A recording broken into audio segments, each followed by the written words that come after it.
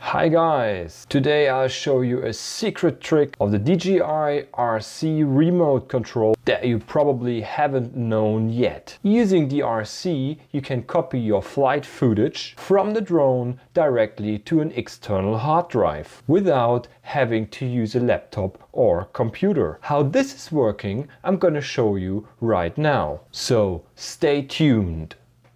If you like what you see, then help us to grow and subscribe.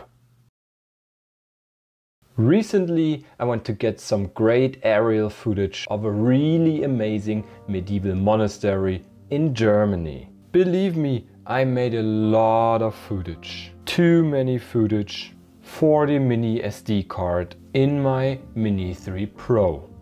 So the drone was showing me a warning message that I'm running out of storage. Unfortunately, I didn't have anything else with me than the drone, the RC remote and my SSD backup drive.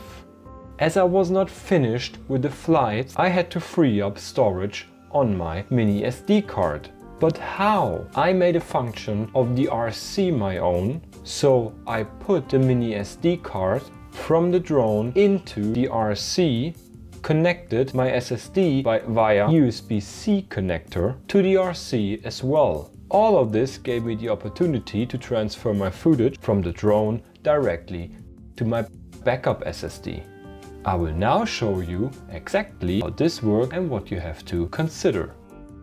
So my setup was the following.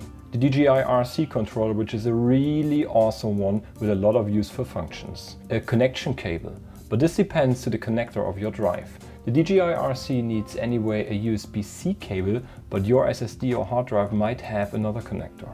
In my case it is USB-C to USB-C. The SSD drive. In the best case it is a drive that does not need additional power supply. And for sure the drone with the micro SD card inside. First of all, take out the micro SD card of your drone. With the Mini 3 Pro it is a bit fiddling. Use your fingernails or another micro SD card to get it out. Starting the DJI controller. Being a bit patient because it takes a few seconds to boot up. Then taking the micro SD card. In my case it's the SanDisk Ultra with 256 GB storage.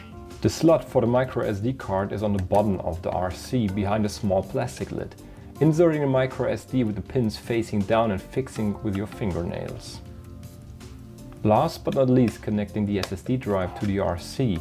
Be aware you have to connect it to the host slot, which is also right under the plastic lid next to the micro SD slot. Swipe then on your RC screen from the top to see the notification panel and wait until the checking process is done and your SSD drive is available. Okay, expanding the USB drive notification to see the available options. Then clicking on Explorer. As you can see, a full integrated Explorer has appeared and shows the files and folders available on the SSD drive. By clicking the three dots in the upper right corner, I receive further options like creating a new folder.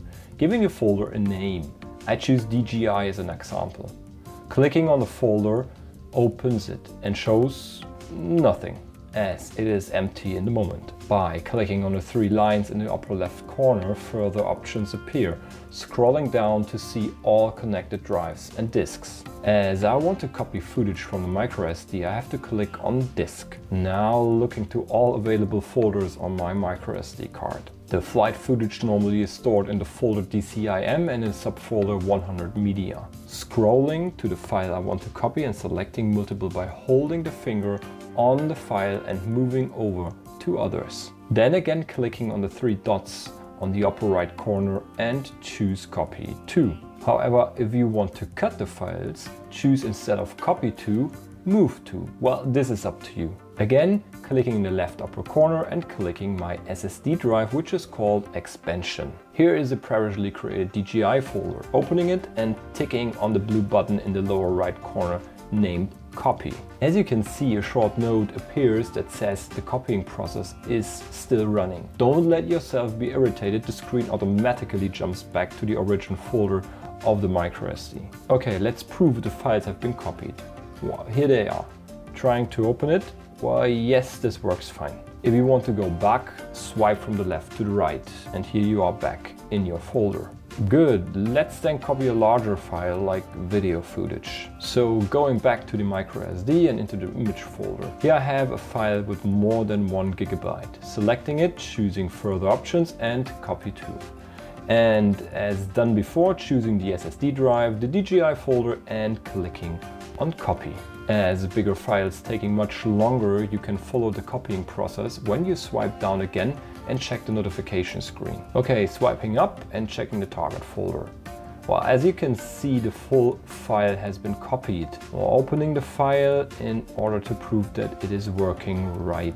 Yes, it is. The recorded footage is now available on the SSD drive. Additionally, it is possible to sort the files in separate folders. To create them, just do it as before. Clicking in the upper right corner and choosing New Folder. I'm naming it Pictures and copying all into it. As we can see after navigating into the folder, all of them are stored correctly. Yeah guys, that's the trick, and also a good way to save your files even if you don't have a laptop by hand. After all, go back to the notification screen and click Eject to disconnect your SSD drive from your RC. I hope this little trick was quite helpful for you.